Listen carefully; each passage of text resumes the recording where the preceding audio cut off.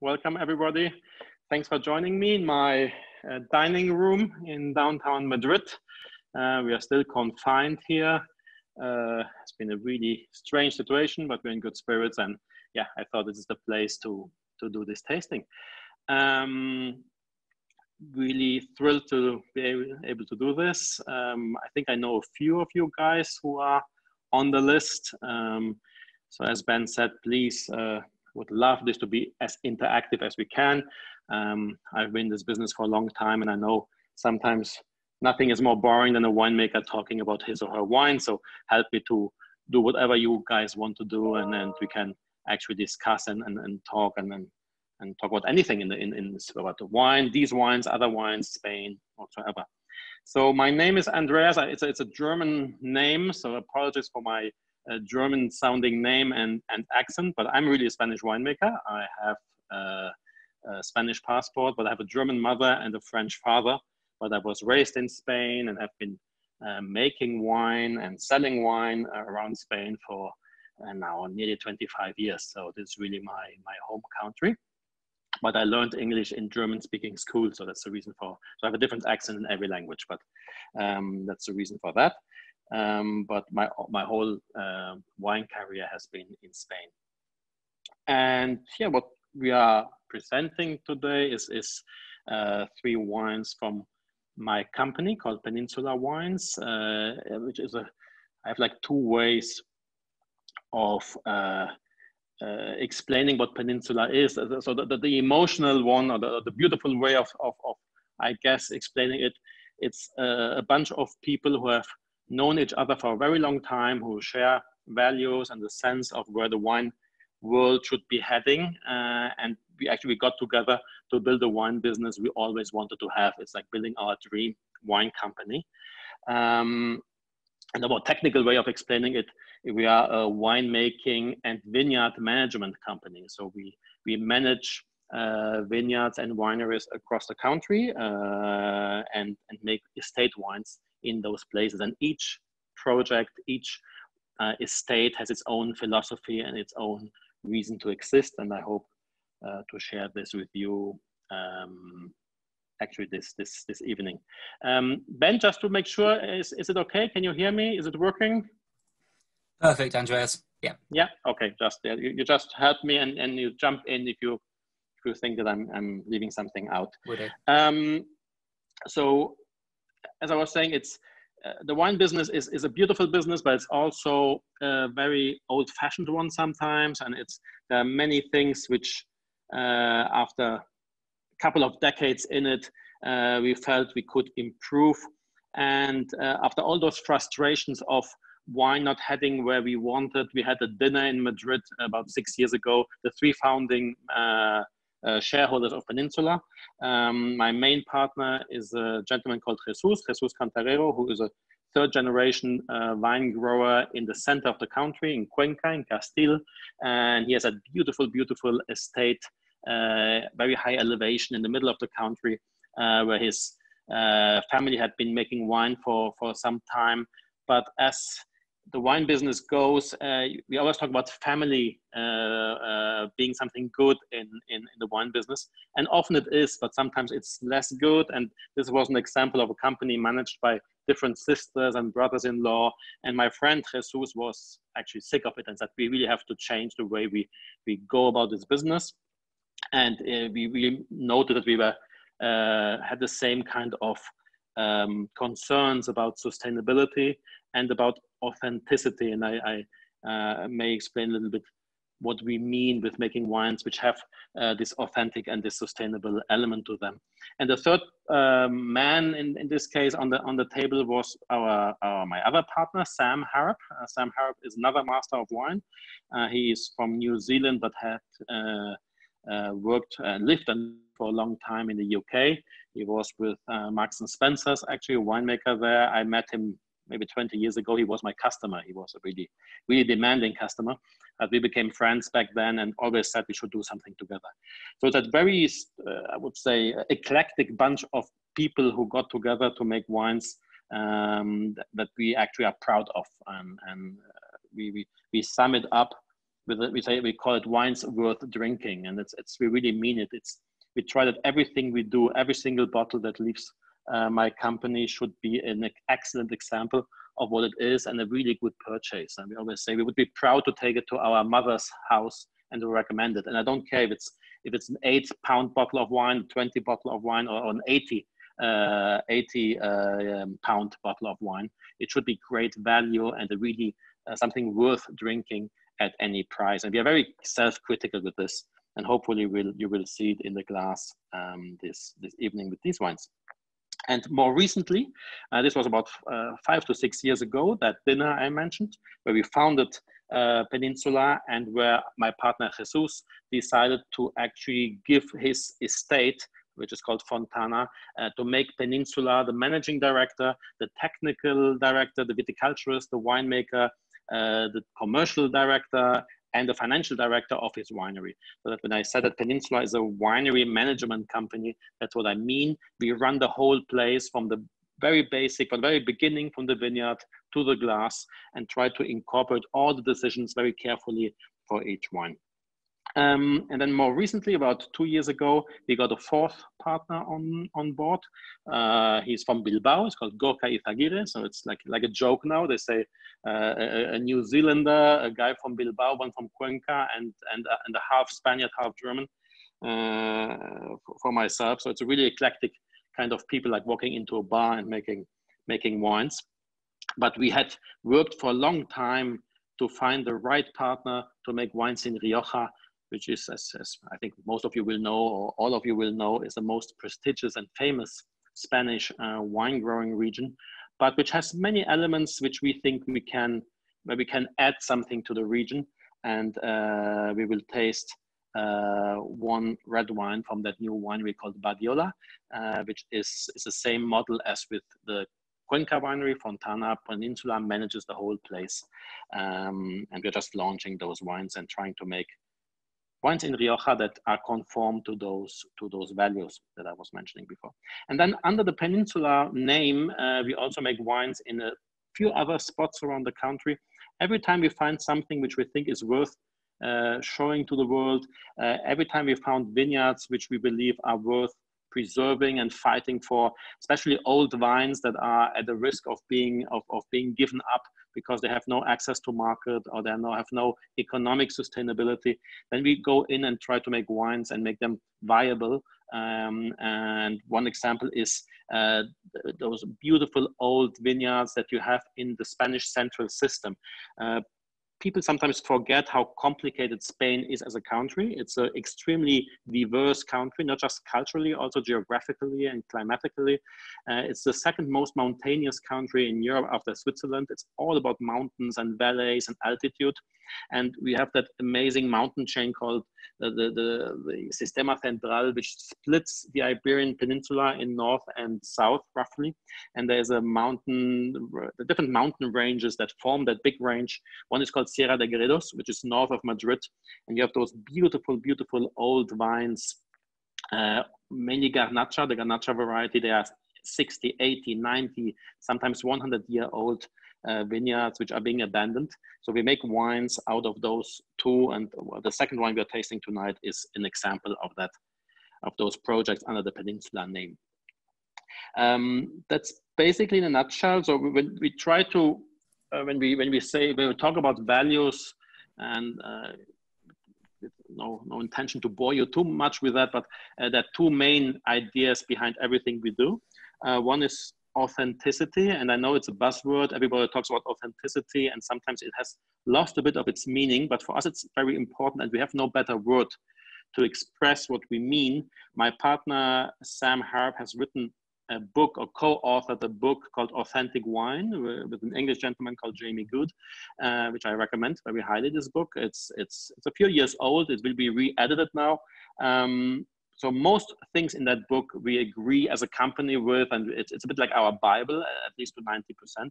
And there it tries to define what authenticity means in wine. And for me, it's like the reason to exist of wine is that authenticity. And at the end of the day, what it means is that wine as a beverage, as a drink, has to have a link to a place. It has to be a link to a place, to a climate, to a place where it's made, to people who make it. There has to be a cultural dimension to wine. And sometimes it gets forgotten, especially in producing countries which have a tradition of having wine as just part of their daily diet. People tend to forget that this cultural component in wine is what allows me to actually engage with it at a deeper level. I want wine not just, of course, it has to taste good, and I want gastronomic and organoleptic pleasure. That's of course it's a given, but I want to go deeper. I want wine to talk to me on an emotional level, to stimulate me also on an aesthetic level even. And that deeper relationship is what makes wine so interesting, and which is the reason I and my team actually are in this business. The only reason we are in this business, actually, to make something that makes life more interesting and richer. So we give it a lot of thought to decide what does authenticity mean at different levels, and hopefully I can convey to you guys what we think makes these wines authentic at different price levels. And the second main pillar is sustainability. Again, a word which is being abused a lot. There is a lot of misunderstanding about sustainability in the wine business. Some people think it's a natural product and therefore it has to be sustainable. It's actually not true. It is a natural product, but there's a lot of, especially cheap wine, being produced around the world in an unsustainable way. And because wine is, in our views, a cultural product, as I mentioned before, and not something you need, it's not something of primary necessity, it's completely unacceptable to produce it in a non-sustainable way. So it's like making art or making music destroying the planet. You won't be prepared even to spend your money on something which is not sustainable. So there are a lot of questions how to make sustainable, and we are among the most active players, certainly in Spain, to try to make sustainability practical and to see what does it mean in each of our daily decisions to make wine as sustainable as we possibly can. And there are many elements to it. One is that we measure against ourselves, because there's a lot of greenwashing about sustainability. There's a lot of lying, a lot of numbers that are really hard to compare, but you can compare yourself against yourself. And I can confidently say that we are a much more sustainable company this year than the year before, and last year than the year before that. So we're really progressing every year. We are founding members of something called Wineries for Climate Protection, which is a third-party certified scheme that forces us to reduce our carbon footprint, our water footprint, our energy efficiency, etc. And actually, water is possibly the most important element of all in Spain. And it's one of the other big lessons we have learned about sustainability in these years. Sustainability means something different in different places where you make wine. In a dry climate like we have in most of Spain, responsible water use is extremely important.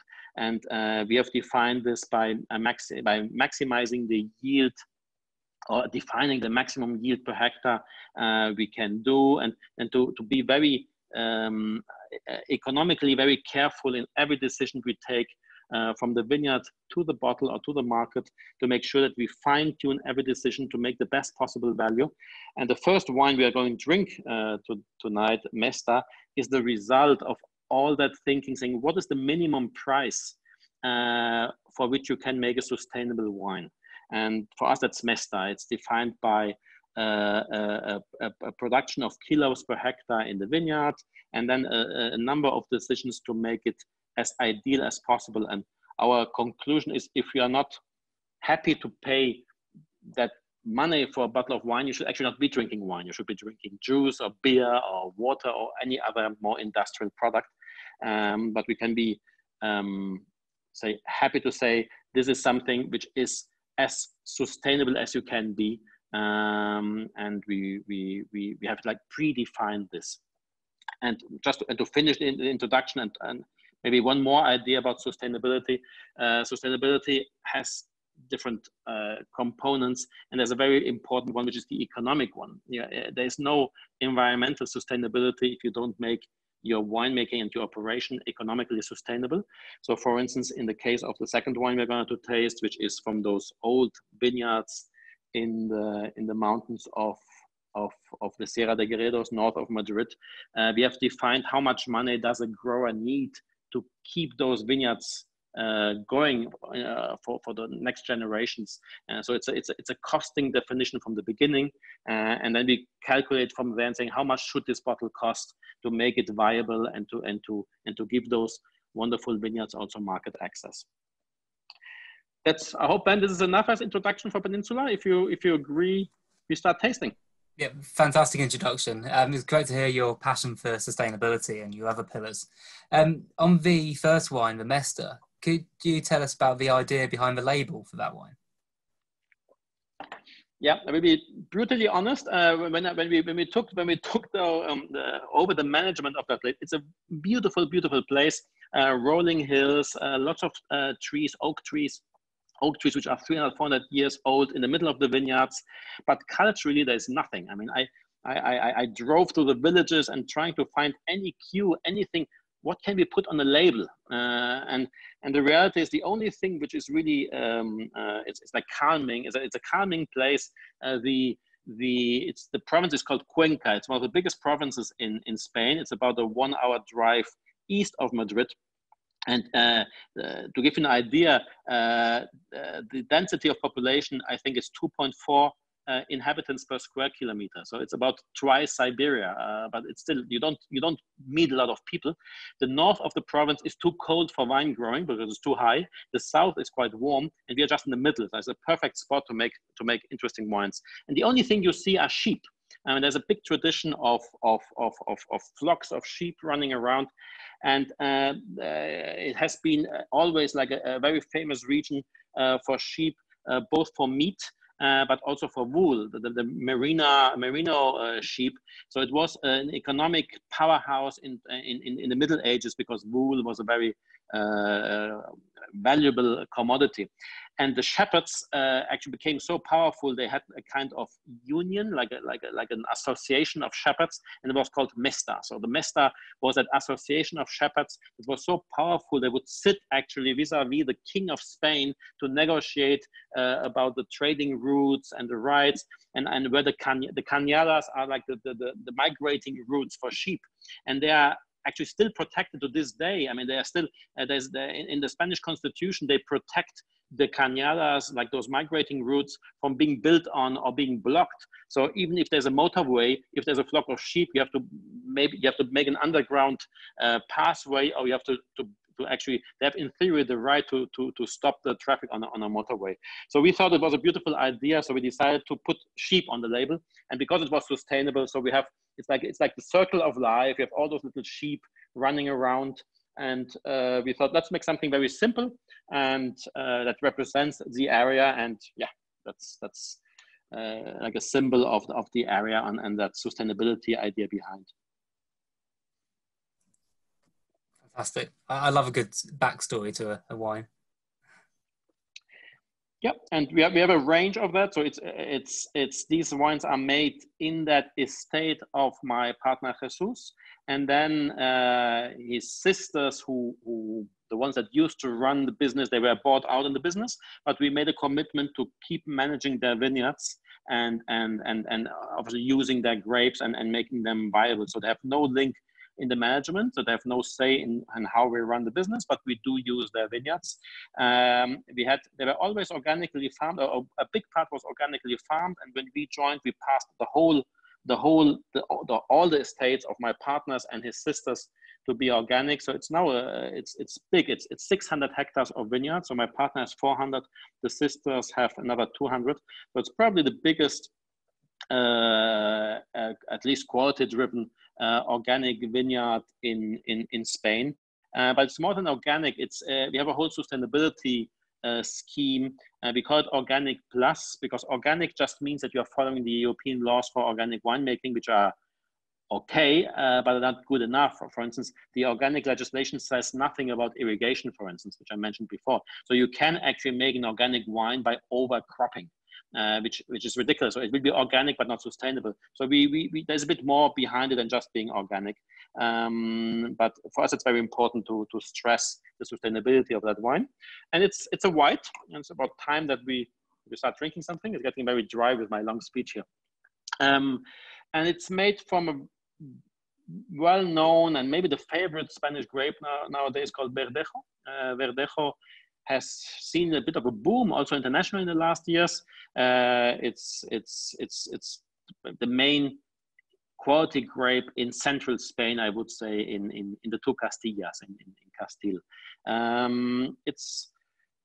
You tell me how much detail you want. I'm very happy to go into as much technical details as you guys wish, but maybe give us some input and tell Ben how much we should be talking about technical detail or not. I don't want to bore you guys. But Verdejo is a grape that is fairly aromatic. It's quite fresh. People sometimes compare to Sauvignon Blanc. I prefer to compare it to Grüner Veltliner, if you know the grape, the Austrian grape. It's quite a zesty, quite a herbal aroma, very lifted, and quite attractive. And obviously, it does best, we believe, in fresh, unoaked styles. There are some examples with some oak in them, but normally we think this grape does best when it shows the primary fruit. We want to make something which is very precise, very fresh, and actually made to show that primary character. When we say primary character, I mean aromas that come from the grape versus secondary aromas, which is how we call the aromas that come from winemaking. And then the tertiary aromas would be the ones that come from aging or the process after the wine is made. So Spain is a fascinating wine country, huge potential, but arguably it has made wines which are a little bit too style driven as opposed to origin driven. And there's been a big tradition that started in sherry or in cava or even in Rioja, where most wines are, the personality of the wine is very much marked by the winemaking or by the aging or by decisions somebody has taken in the winery. So our view is, let's maybe focus much more on the vineyards and on that more primary expression to make wines that are more pure and more expressive of place, if that makes sense. So white wine, Verdejo.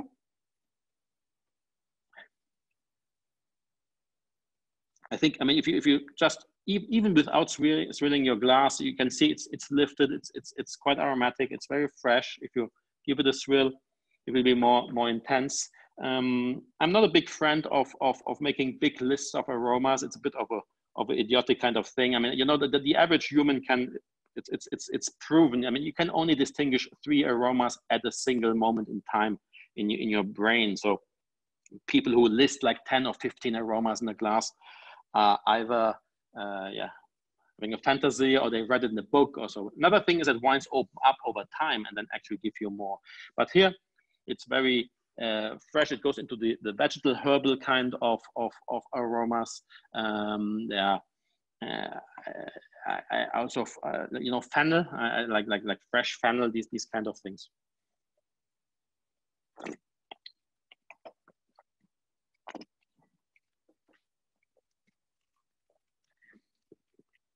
Yeah, and it's a refreshing, very pleasant wine. It's not hugely complex. It doesn't aim to be hugely complicated or complex. It's a relatively inexpensive wine. It's the most inexpensive wine we make, but we're proud of it because we think for that price, it really shows the typicity of the grape. And when I mentioned authenticity before, and what authenticity means at different price levels, at that kind of level, it means that it really shows the grape personality and maybe the wider area. So that freshness that it has is a consequence of the altitude. Those vineyards are at 800 to 900 meters high. So it's a perfect place to make that sort of wine. But it's not a wine that expresses a small terroir like you would have in a more upmarket wine, because it doesn't aim to do that. It just should give pleasure, but be a very good example of its kind. And once when you try to buy, when you compare this to other Verdejos in the market, some cheaper, you quickly find that others are just drinkable neutral wines. I mean, they're okay, they're technically well made, but they don't even show the personality of the grape sometimes. And that it's when in our view, it starts being non-authentic. So these are the kind of things we measure ourselves against when we think, are we doing a good job or not? Because we are here in my dining room, I thought we should actually have something to eat with this. So I actually do have a few tapas for you. I can't share them, but I just picked some things from the kitchen. The first thing I have is cockles. I don't know if Spain has we have a huge love for canned seafood. So I'm actually not sure if you can, maybe I can show you like this. I'll show you a cockle. They are called berberechos in Spanish. So there are these little cockles, which are actually just preserved in salt water. And they're beautiful. They're of course, they are salty, but they also have fresh, they have very nice texture. You put some lemon in them, and that would be the typical aperitivo you have in a bar. I mean, if you go into Madrid, now bars are opening up finally in Madrid. I mean, we have a beautiful day, so terraces are open. So you would actually go, many people would go into a bar and say, give me a verdejo. And they would just order the grape. And then Mesta would be a good example for that. So next time we do this, I will send you some food with the wines too. Ben, any comments? Should we? I'm very jealous. I'm very jealous of the cockles. Why do they make such a good pairing for the Verdejo? Sorry. Well, who knows? Who knows? I think there is a certain, there's that dangerous word minerality in wine. Everybody talks about minerality these days, but we use it, and I think it's a very valid term. But we use it. We never use minerality as a term on the nose, on the aroma. We use minerality, just a convention we have made for ourselves, but we use minerality as a sensation on the palate. So it's like that saline tension on the end of the palate that adds to the complexity and the length of a wine. And our wines are mineral. They have a mineral element, even at this price level. Actually, the higher we go, the easier it becomes, or the more mineral are those wines. So you could actually say it makes sense if you have a seafood which has like that saline tension, and you have like those briny kind of aromas in the shellfish. It's like a perfect match to that dry, fresh wine that cleans the palate, but then like adds that minerality to it. So it just works. I can't explain it more scientifically. I agree. It just works really well. You'll probably go on to this more in the next two wines, but you briefly touched on altitude. What effect does altitude have on a wine? It's hugely important in a warm climate. Maybe the difficulty maybe about those terms in the wine world is that everything depends on a context. You can't say the higher the altitude, the better the wine. You can't. As you can't say the older the wine, the better the wine. There are many of those half-truths and myths that sometimes we have to debunk. But once you get into latitudes where it gets warm and where you have no lack of sunshine and where you have no lack of the potential of ripening the grapes, then actually altitude compensates for that latitude. So in a relatively warm latitude like Spain, altitude compensates and makes for really cold climates. So I was mentioning that province of Cuenca, that's in the province is, or the autonomic region is Castilla-La Mancha, but we are actually not in La Mancha, we are in the Castilian part of that region. So people say, oh no, you're in La Mancha. No, we are not. We are 2 hours north of La Mancha. We are 200 meters higher, which means that our grapes ripen 2 weeks later. And we have a completely different chemical structure naturally in those grapes that ends up in the wine. So it's much easier to preserve natural acidity because of that higher altitude. So there's no way you could make this wine 200 or 300 kilometers south of where we are in the same province, because at 200 meters less altitude, the wine just gets flabby. They can make powerful red wines, maybe of Monastrell or Garnacha or those kind of grapes. But you need to adapt. You have to find the spot where your grape is best adapted to your growing conditions. And altitude plays a big role in modulating that. Makes sense. I'll let you move on to the next wine now. Thank you. Yeah. So the next wine will be one of those, our little pet projects, which we do under the Peninsula name. So the Fontana wines are signed by Fontana, the winery, and the Badiola wines in Rioja are signed by Badiola. But then we have our our projects which we make around the country, which we actually sign, because the team behind is maybe more important than the winery or the specific vineyard. So we were about 5 years ago, we went on an exploratory tour. My partner Sam Harp and our head winemaker Tao Platon. We went to drive around those old vineyards because we loved some of the wines that were being made in that area. It has become fashionable in the last, I would say, 10 to 12 years. There was a new generation of very fresh, very drinkable, beautiful light garnachas from high altitude vineyards.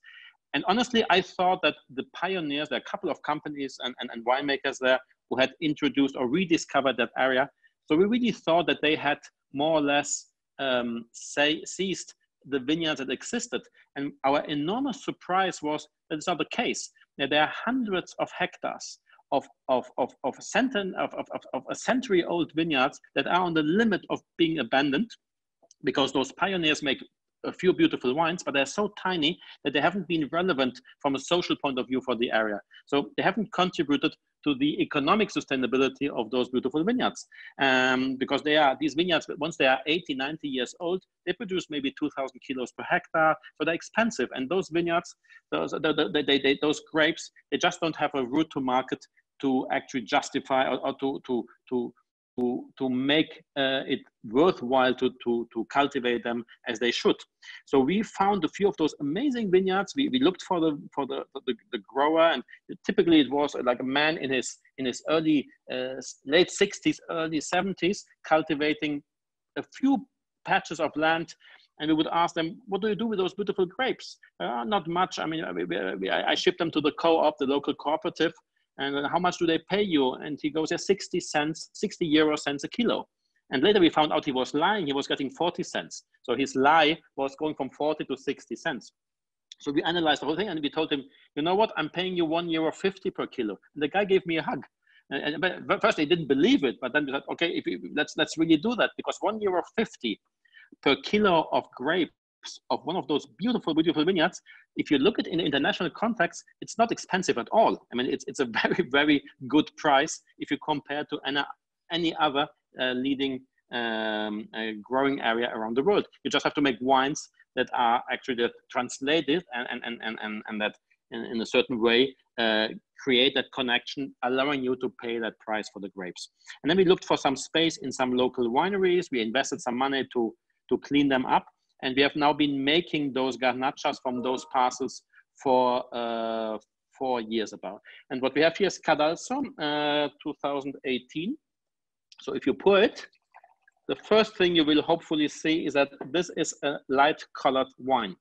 By the way, I think that color is hugely overrated in tastings. If there's something I mean, color can be nice and it's nice to look at the wine, but all that idea that you have to look at the wine and then you have to smell it, and I actually favor a bit more a global approach, like interact with the wine in a more, using all your senses at the same time.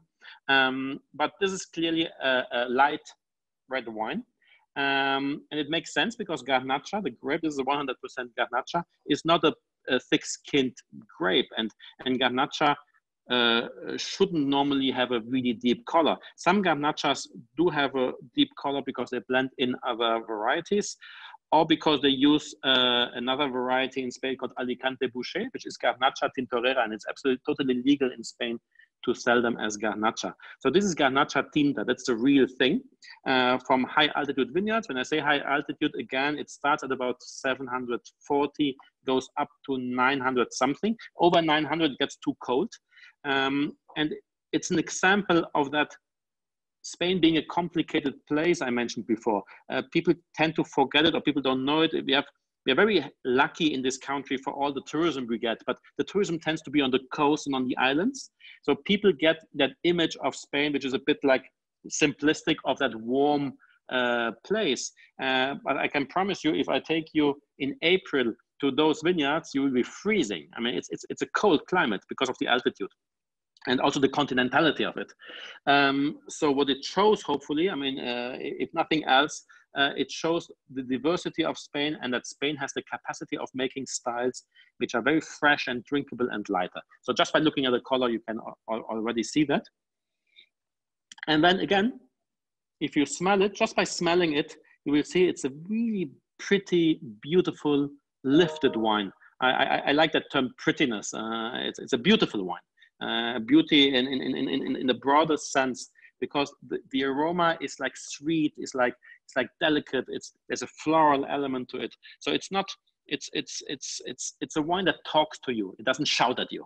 Right? It's a well-behaved wine, and that makes it much more gastronomic, and it makes it also more enjoyable. And I think as we have all of our personal wine journeys as we drink ourselves through our lives, and I guess we have like ups and downs, but there is a certain tendency as you get more experience and you drink more, maybe to favor more light, more elegant, more transparent styles that actually are less invasive on the palate, which doesn't mean that they're necessarily better than more full-bodied or more powerful styles, but it definitely helps to give the wines that sense of place and that authenticity I was mentioning at the beginning. If you make wines which are on the lighter side, it's easier to have it communicate, to speak to you beyond the winemaking technique.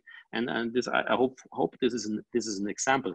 So it's a pure Garnacha from really old vines on granite soil on that mountain chain. These are little parcels of vineyards surrounded by oak trees and chestnut trees. So it's not like a big vineyard, like the opposite to the Mesta vineyard.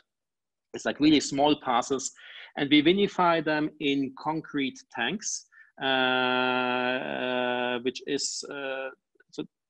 If you're interested in that, we can go into more detail. But there's an interesting evolution in the wine world in the last years of actually choosing the material in which you ferment the must, depending on what you're trying to achieve, and also depending on the variety. And Garnacha, for some reason, works extremely well in granite. So we use granite tanks and we ferment it, and there's no oak whatsoever. We want a very pure expression of that, again, primary aromas of that Garnacha. And we want to show that Spain can make fine, elegant wines that age well in bottle without any need of oak.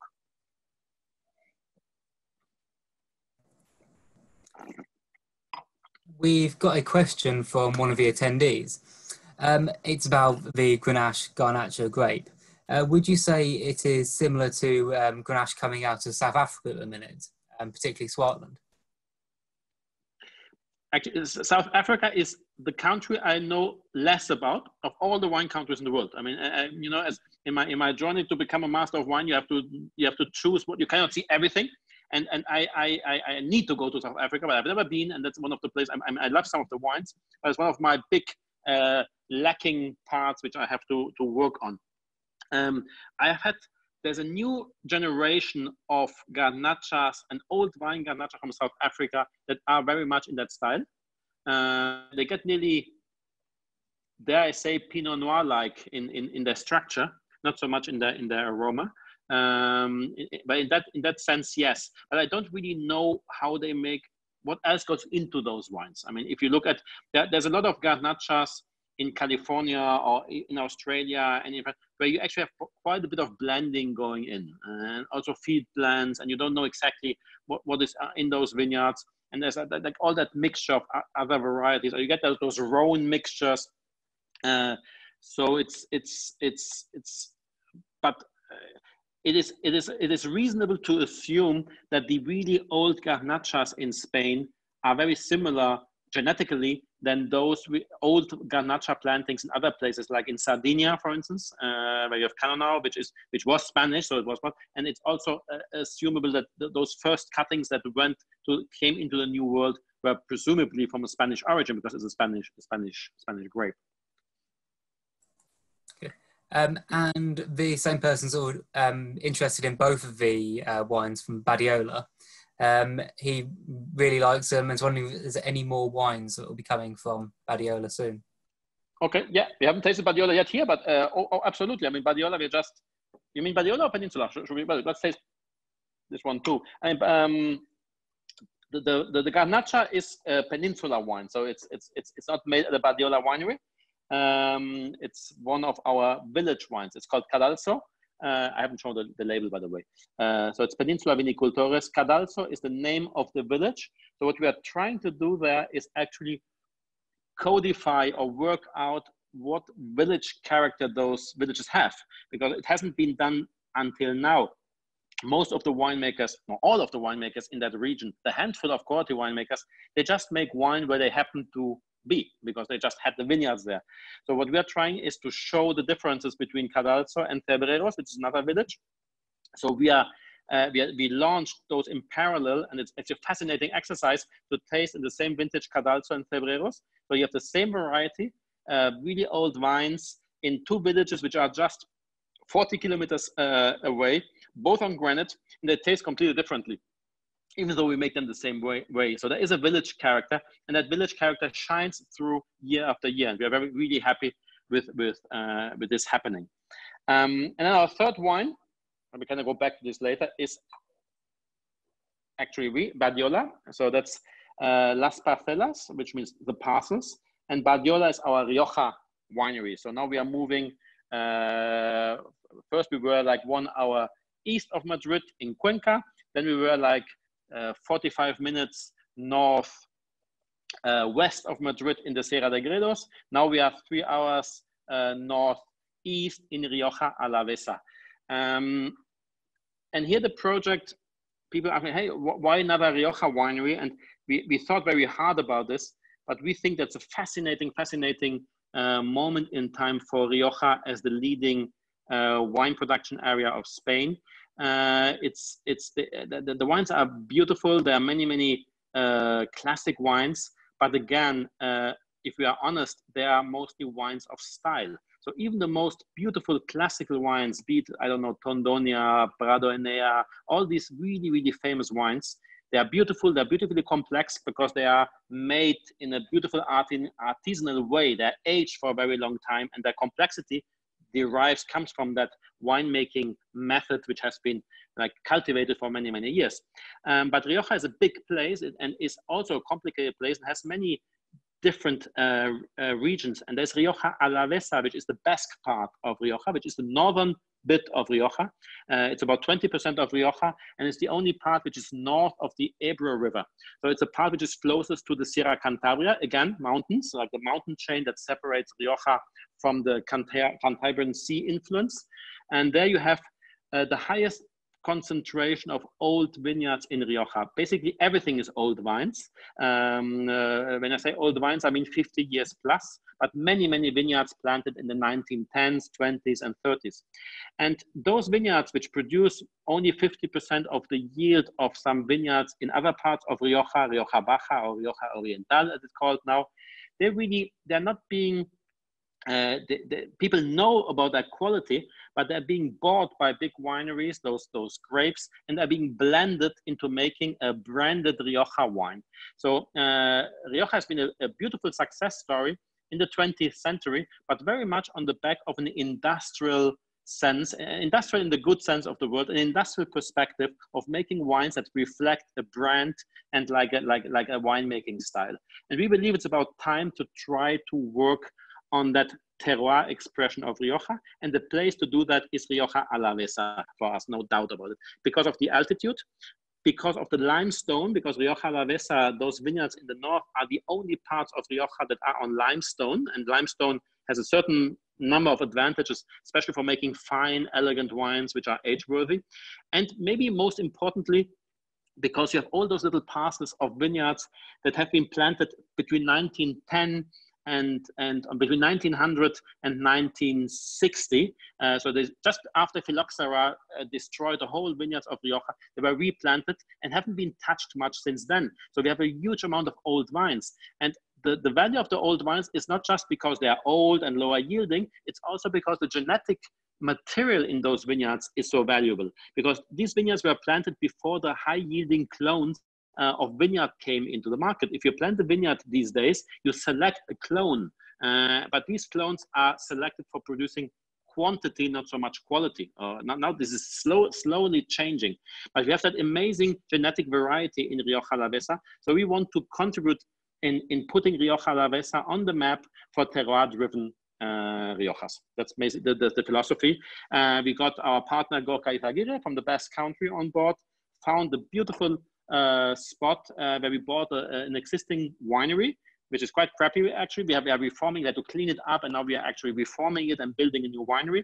But the beauty of that winery was it came with 300 parcels of vineyards, 300 parcels which on average are 0.3 hectares, so really tiny, beautiful parcels, and the whole range from ownership to lease to long-term contracts to informal contracts, which are as good as the ownership because the people have been bringing those grapes to the winery for 20 years. So we have that amazing potential there. And we're just starting to understand those parcels and to make wines. And we want to make parcel wines one day, once we have the winery ready and we understand the parcels. We are making village wines, as we are doing in Sierra de Gredos. And we are doing Las Parcelas, which is the one we have here in the glass, and one wine below that called Tempranillo de Laderas. Laderas are the hillside, so a hillside Tempranillo and a hilltop Viura, which is the white grape we do there. So to answer the question, yes, we are launching as we speak 2 whites and two whites in one level below this, which is Viura de Cabezadas, Tempranillo Laderas. We have Las Parcelas white and red. The white is stunning actually. It's a much smaller production, but we're actually changing, hopefully, the perception people have of the Viura grape, because Viura is really interesting when you have those really old vineyards on limestone. And we are launching now, as we in this month, the 3 first village wines from Villabuena, Leza, and La Guardia. So for the tasting, this is Tempranillo, and this is the place. You could claim that one of the biggest mistakes Spain has made, technically speaking, is to plant Tempranillo in too many places and in places which are not well adapted in terms of altitude, in terms of climate. So there's a lot of uninteresting Tempranillo coming out of too warm regions of Spain. But if there's one part which is the ground zero of the best Tempranillo of Spain and the world, it's Rioja Alavesa. We could discuss if Ribera del Duero can co-compete, but probably not. I think the top Riberas have often some other varieties in them, so it's something to discuss. I think the most beautiful, most expressive and most age-worthy Tempranillos come from Alavesa, and this wine tries to show that. It wants to be very, very Alavesa. It's called Las Parcelas because it comes, the wine is made with all those little parcels. So the parcels that do not go into the village wines go into this wine. It's a tiny little bit reduced, you know. There is that conception of reduction, which is the opposite of oxidation in wine. So wine, after all, has been restricted to that bottle for some time. So sometimes you have to give it a little bit of air, and it's also a guarantee of its evolution. This is when you get your nose, you see it's a bit closed. It's not as expressive as it could be. When you now give it a swirl, give it some time, and you will see how it grows and how it opens up in the glass, which is another quality factor in my view. So this will definitely benefit from some air. Oh, I forgot to give you some food with the second wine, by the way. Should we do this, Ben, first? Yes. So I have for the second wine. You know, we always talk about jamón and jamón ibérico in Spain. Everybody knows that, but we do more. Spain, as I said, is a complicated place, and we have another thing called cecina. So cecina is beef. It's actually it's air dried beef, cured beef. It's the most famous place where this is done is León. So like the northwestern part of Castilla León. And there is that amazing meat restaurant there called El Capricho. If you are interested, and I guess most of you guys will be interested in food, there is a Netflix documentary about the best meat in the world, and there's like that countdown, like the 10 best meat places in the world, from American steakhouses to Japanese Wagyu beef, Argentina, and the #1 spot is this place in León called El Capricho. And this is cecina from El Capricho, from that restaurant. Just look how marbled it is. I mean, it's just amazing. It has an amazing, beautiful fat in it. It's super, super aromatic. It lasts forever. It's one of the most beautiful dried meats you can get in the world. And it really needs some freshness and some lighter wine. And I think it's a perfect match for those lighter garnacha styles that we are making in some parts of Spain these days. Also with Mencía. You know, Mencía is another really interesting grape, which is from that area, from León and some parts of Galicia. So funnily, sometimes wine goes well with the food of its places. So cecina goes extremely well with Mencía, but also with those fresh garnachas. Did you know about cecina, Ben? Or is it something that in the UK, is it a household name or not? I hadn't heard of it, but it's not to say it isn't a household name. No, I haven't heard of it though. I'll definitely find out though more about it after this. We've got a couple of quick questions from the attendees. How long do you think it will take to change people's opinions of terroir instead of aging in Rioja? That's the $1 million question.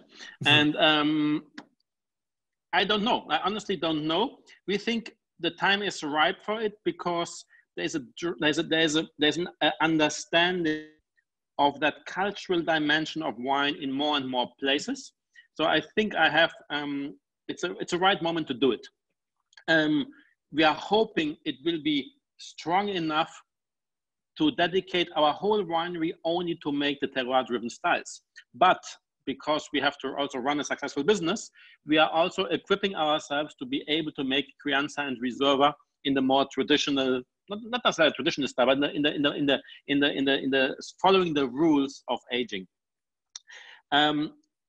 It's early days, but I have to tell you, I mean, I've been doing now, maybe I've done 15 or 20 master classes in Spain to like mixed audiences, lots of sommeliers. And our surprise is that people immediately get it.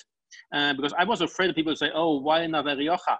And I was actually really, really anxious about the idea. Oh, these people have been making nice wines in Cuenca and in Gredos. Now they're coming to Rioja because everybody goes to Rioja. And we want really to fight that idea. No, we have a real reason. We have been thinking for 6 years to find the perfect spot to do something very specific. And people immediately understand it. And we are not alone, I have to say. There's a bunch of producers, but they're smallish. And I think we can really contribute to that. And we want to do it in a positive way, because there has been a bit of a fighting against those things. That we have a lot of trouble with the regulation in Rioja. Everything is outlawed. I mean, they're really, really tough. And because they're trying to protect what they say is a typicity, but that typicity is so much cellar-driven, not terroir-driven. So we are trying to shift that conversation to saying, no, we are not opposing the classic wines. We want to put a parallel quality pyramid on the side. And those classical wines where the quality is defined by its aging time is still relevant. So keep it, but give Rioja the chance to also express terroir, because it's one of the greatest terroirs in the world. And it's not being shown in the glass. So we really have, I think as wine people, we have I would say we have an ethical responsibility to actually give those vineyards access to the market, because they will disappear. I mean, there's no way. The market pays for a beautiful, beautiful 80-year-old vineyard in Rioja Alavesa, maybe 25% more per kilo than a cheap mass-produced Rioja Tempranillo from Rioja Baja. But it only produces 50%. So you need to pay twice the price to make it reasonable. And the fun thing is that it doesn't translate into double price of the bottle, just a little bit. If you pay a couple of pounds more, you get immediately a much, much better wine, and you immediately have a wine which can be sustainable. So these ideas of how do we communicate in a positive way, guys, just trade up for 1-2 pounds, and it's a different world, and that's what we're trying to do. How long will it take? I don't know. I hope to see it. I mean, I've put myself out there with I have a fantastic team. I mean, we have a really, really strong team. And I've declared to my team and openly, our aim is to make one of the top Riojas, or one of the best wines in this country in the next, I don't care if it's 5, 6, or 7 years. When I say best for us and for our partners, for you guys, when you say, hey, okay, we are really up there among the best price. I don't care about Parker points, but I want Tim Atkin and these people to see it. But I want to be among the top. And why do we want that? Because we have some of the best, most beautiful vineyards in the world and in Rioja. We have a fantastic team of people, and we are making a great winery which has zero expense. We're not spending any money in expensive architecture. We're not spending not €1 in anything that doesn't make the wine more authentic or more sustainable, but any money we need to control the process. It will be a perfect winery, but not a show winery. And with all those elements, if we don't make some of the best wines of Rioja in 6, 7, 8 years, it will be a failure. So it will be a personal failure for me. So that's the ambition. And if we do that, I think people will recognize it, because our experience is that when you put things which really show in the glass what you are telling, then it works, and it works all over the world. What doesn't work is if you make some empty marketing speak and saying, oh, this is a village wine, but then you put your nose in it and you taste it, and all the villages taste the same, then you have a problem. But if we manage to get that character into the glass and people can relate to the origin, and then I think we have a winner. I agree. And yeah, once people taste for wines, then they'll be able to tell the difference. Yeah. This has changed already. Yeah? No, that has opened up already. Yeah. We've got a few questions as well about the aging potential. Do you think 100% Garnacha wines are capable of aging? And both wines, do they have good aging potential? I think yes, but it's also true. We have 4 years experience. So the first vintages are actually beautiful, and they are evolving in a really nice way in the bottle, actually they are growing more. The drinking window is wider than we thought it would be when we started. The key is the backbone of the wine, which in this case is the acidity. You have some Cadalso is the less tannic of our Garnachas. If we had Cebreros here as a comparison, Cebreros is a much more muscular, has nice, beautiful, grainy tannins, but give it even more of a backbone. So probably Cebreros will have more of a aging potential than Cadalso, but so far there's freshness enough. Having said that, the top Garnachas from Gredos, which are famous and which are really expensive, they are disappointing a bit, and that's my personal view, but we have been tasting quite a few of them, and some of them are just falling off a cliff, and they're just not keeping up to their promise. And that's a huge problem. I mean, if you put wines out there at the price of a Burgundy Premier Cru or even Grand Cru, you better make a wine that can age. And if you are aiming at that market, and then if somebody goes down in his cellar or her cellar and opens a bottle of that and it's oxidized after 10 years, then you are really hurting the area. But these wines are not usually expensive. And so what we're trying to build the house from the foundation and not from the top down.